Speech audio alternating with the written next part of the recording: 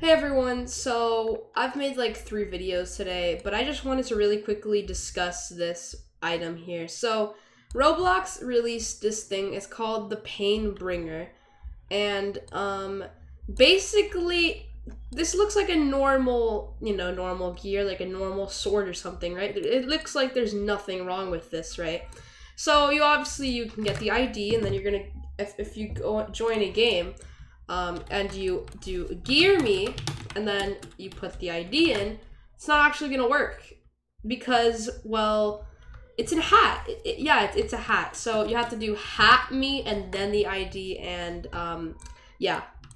So it's a hat basically, and I have no idea how Roblox messed up this bad, because Roblox has made a lot of big mistakes when releasing items before, like the big hair and all that stuff. But like, how do you just mess up that bad making a gear a hat? And if you try it on, well, it looks like where a normal sword would be. Well, okay, here, that just is weird. Okay, now it looks like there's just a big stick inside of me. Like, what the heck? Okay, whatever. And then you do this, and this is how it looks. It is so weird. Like, why is this a thing? And then, obviously, if in game, it's even weirder. Like, what? Oh my god, I fell.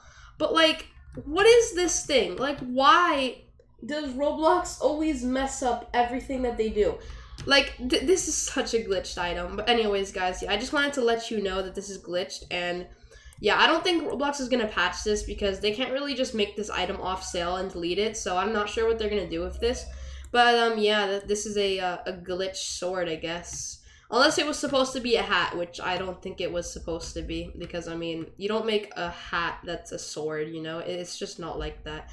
So yeah, if you enjoyed, make sure to sub, like, and peace.